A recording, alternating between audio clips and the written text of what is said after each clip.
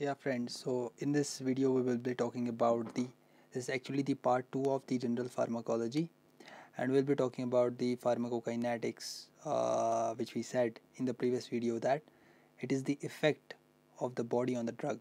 That is how your drug is moving through the body, how your drug is coming out of the body. So that is all the mechanisms we will be studying today in the pharmacokinetics. So pharmacokinetics. So if you see the pharmacokinetics, it's actually happening into various, we can group them in some subheadings. That is, there's a famous mnemonic, that's ADME. So it's not famous actually, it's just naturally your brain can also make it. It's absorption, distribution, metabolism, and excretion. So this is an ADME study. It's an ADME study. And to understand the pharmacokinetics much better, let's first start with the very first one, that is the absorption. So absorption,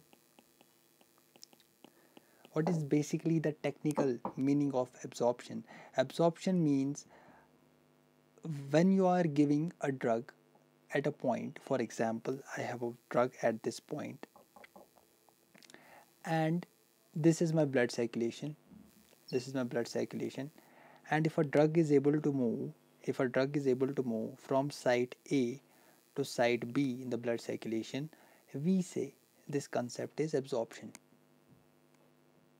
So absorption is basically when you are administering a drug at a site, for example in this case a site A, and that drug is able to move from this site A to your blood circulation, we say the process is absorption. That means there should be some factors which should be governing the absorption, and there are several factors which are actually governing the absorption. So for example, you are taking a drug from your oral route.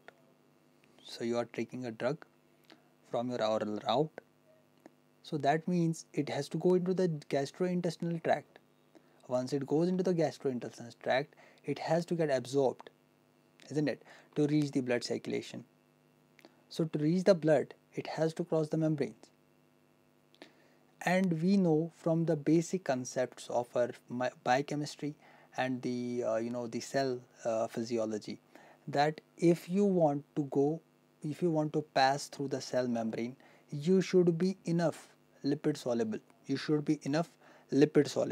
meaning thereby that you have to be in a non-ionized form. Then only you can become lipid soluble. Or in other words, if you want to become soluble in water, you need to get ionized first. So if you want to get dissolved or you want to get soluble in water, for example, you had in your elementary chemistry the sodium chloride, the Na positive and Cl negative dissociation was happening in the water. In the same way, you are giving a drug, and if you want it to get absorbed, in the blood circulation, means it has to cross the cell membrane to reach that circulation. And for reaching the circulation, you need to become membrane soluble. Your membrane is made up of lipids, that means you should become lipid soluble. As simple as that, isn't it? So therefore, if you want to become absorbable, you should become lipid soluble. But this concept is applying to the lipid, it's governed by the lipid solubility. So we can write the absorption is primarily the most important factor, we can say, is lipid solubility. So lipid solubility should be put in a box which is governing the absorption. If you have drugs which are lipid soluble, you are able to absorb more. Again, if we want to make a drug soluble, in lipids, we have to make it in a non-ionized form. And if you have to make a drug water soluble, then you can say it is in the ionized form, isn't it? That means it will depend on the medium also in which the drug is placed. So that means if I have a drug which is acidic in nature, if a drug is acidic in nature, it can only cross the membrane, it can only cross the medium in an acidic medium, it can only cross the membrane in an acidic medium. That means acidic thing, acidic substance in acidic medium gives me a happiness that yeah, I can reach the blood circulation. Basic drug, if a drug is basic in nature, basic drug in a basic medium will cross the membrane. Means if you give a drug which is acidic in nature and you give it in a medium, for example your acidic medium is the GIT tract, your stomach, and your stomach is acidic, it is having a pH of 1.5 to 2. So it's a single acidic place in your, you have a best acidic place in your body, that is the stomach, where you have a, you have some exceptional things also, let us not go into that. But if you give a drug which is acidic in nature, you will appreciate the fact that the drug is able to cross the membrane. So that means we need to also learn some drugs which are weak acids, that is acidic in nature, and we also need to understand which drugs are basic drugs. So I have made a mnemonic. Actually, I saw some people, they were very much confused about which drug is acidic, which drug is basic. So I made myself a mnemonic. How I remember is I put them masters in BNP. Masters in BNP. So masters in BNP is equal to, what is AM? AM is methotrexate. S is sulfonamides. B stands for barbiturates. N stands for NSAIDs, non-steroidal anti-inflammatory drugs. For example, your aspirin, your diclofenac sodium, isn't it? So aspirin, let's write some examples. Aspirin, diclofenac sodium, and much more. And P stands for your penicillins. That means all these drugs are acidic drugs. If these drugs are acidic drugs, means when you are taking them in the stomach, they will get absorbed from the stomach, because you are giving a drug which is acidic in nature and your stomach is also acidic. Same drug, same media is equal to absorption. Same drug, same media, absorption. Same drug, different media, not absorbed. Why this is happening? There should be a reason why we are giving the same medium to a same drug to get absorbed. But before going into that, let us write some basic drugs also for your convenience. So MS, this is MS, BNP. And let us write about the basic drugs. Basic drugs, I remember by mnemonic HAAQM. HAAQM. So HAAQM is hyoscine. H stands for hyoscine. A stands for atropine. A stands for amphetamines. Q stands for quinine. M stands for morphine. That means if I give a basic drug, for example, I have morphine, and I take this morphine, will it get absorbed more in the stomach or in the duodenum? Since we know from the physiology, duodenum is much more alkaline, more basic than the stomach. That means morphine should get absorbed more in the duodenum as compared to the stomach. Same way goes for the aspirin. Aspirin comes in the NSAID from our mnemonic MSBNP. So NSAID is an acidic drug, will go into the stomach. Stomach is acidic, will get absorbed in the stomach itself. So I hope you are not having any difficulty. Second thing to understand is why this thing is happening. Actually, when you are giving the same medium to the drug, there is a concept of ionization.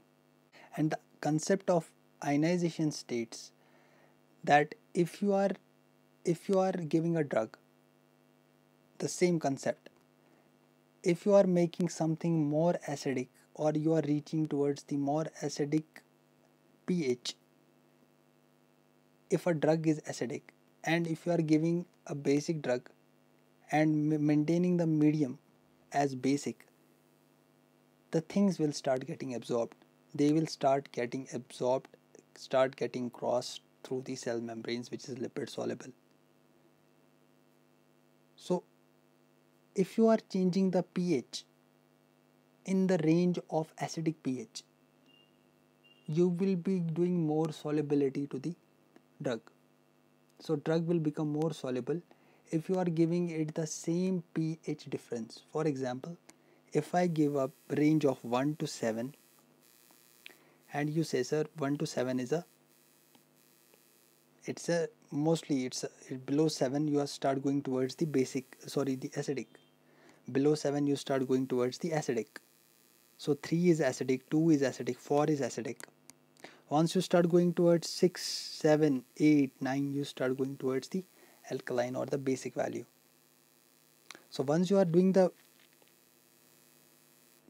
below 7 fluctuations to a drug, you are going more towards the 1. That means you are actually giving that acidic drug a very nice medium to get absorbed. I hope this is clear from the above concepts. But if you are giving an alkaline drug, a basic drug, for example morphine, for example atropine, for example amphetamines, for example quinine, for example hyoscine, and giving it a very nice pH of 8 or 9, it's quite 100% possibility, not possibility, even 100%, this thing will happen that the drug will be able to get absorbed. So we need to make our entrance examination very much simple, and once we are solving some questions on pH related to pK values or absorption in our post-graduation examination, we need to make a generalization. Actually, from your concept of biochemistry, you know there is an equation known as Handerson-Hasselbach equation. Handerson-Hasselbach equation states that pH is equal to pKa plus log of protonated form divided by unprotonated form. But to be very much truthful to you people, I haven't used this equation while I was solving my questions. I never use this equation. I have made a generalization. I follow a generalization to make it easy, and the generalization is, if pH of a medium is equal to pKa of a drug, that means if I do the difference of these two, pH minus pKa is equal to 0. So 0 I treat as a difference. So at D is equal to 0, the ionization will be 50% and non-ionized form will be 50%. So 50% will be ionized and 50% will be non-ionized. If I see in a question that pH minus pKa is equal to 1, that is difference is equal to 1, so one form, so we are not really sure, it will depend on the medium we will be looking at. So first we will like to find the form. So one form, the major form is to be 90% and second form will be 10%. If I see pH minus pKa is equal to 2, that means the difference is equal to 2. One form will be 99% of that drug and another form will be 1%. So one form is 90%, other form is 10% in case of D is equal to 1. If D is equal to 2, one form will be 99%, other form will be 1%. And if pH minus pKa is equal to 3, that means D is equal to 3. That means one form will be 99.9% and another other form will be 0.1%.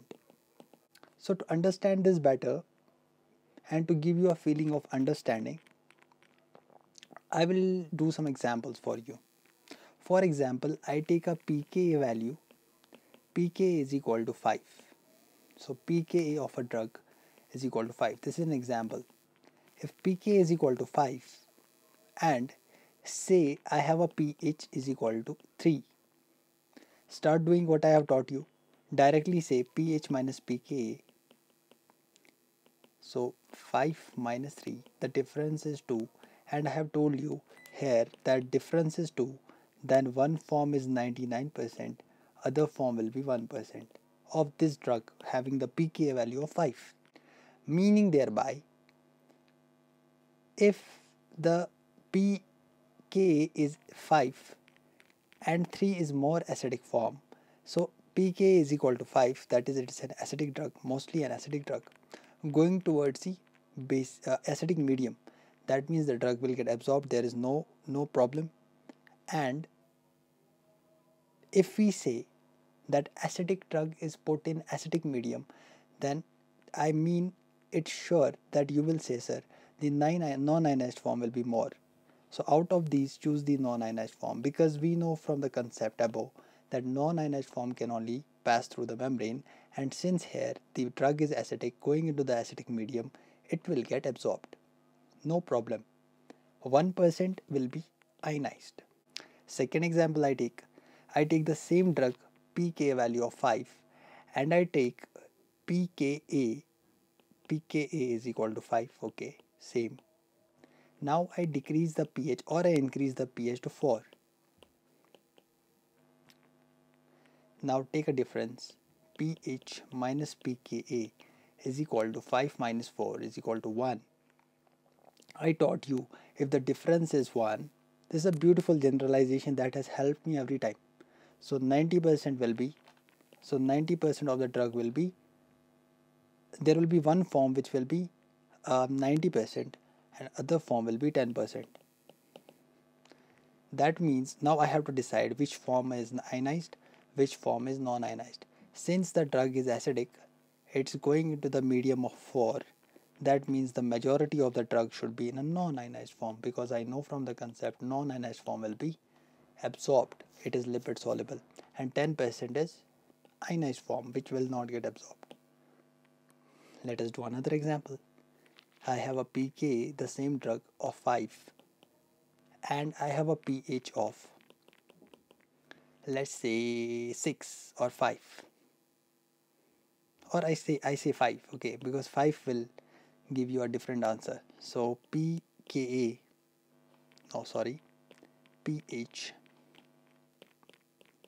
minus pKa is equal to 5 minus 5. So 5 minus 5 is 0 and 5 minus 5 is 0, and I have told you about generalization that if D is equal to 0, 50% is ionized, 50% is non-ionized. So we do like this: 50% is one form, 50% is another form. You don't need to even think whether how much form is 50-50, because it's 50-50. So 50 is ionized, another 50 is non-ionized. pKa is equal to 5, and now I increase the medium pH of 8. So I do a difference, pH minus pKa is equal to 8 minus 5, that is 3. And I taught you if the difference is coming 3, one form will be 99.9% and another form will be 0.1%. As you know, you are putting a drug into the basic medium. You are putting a drug into the basic medium, and an acidic drug, the nature is acidic, and acidic into a basic, it is definitely telling us that one form, major form, should be non-ionized. Major form should be ionized. Major form should be ionized, and little form will be non-ionized or absorbable. I hope there is no problem with this concept and we have nailed it.